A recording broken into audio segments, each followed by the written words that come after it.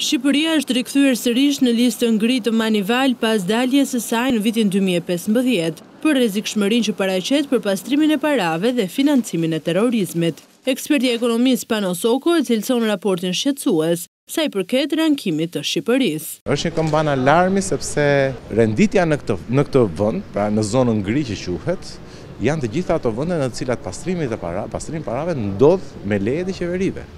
Ndodh në dieni të qeverive. Situata bëhet edhe më shqetësuese për faktin se Moneyval evidenton se pastrimi i parave bëhet me konsensusin e autoriteteve shtetërore. Dhe nuk është vetëm drejtoria për pastrimin e parave, por janë një sër komponentësh të cilët bëjnë pjesë në të.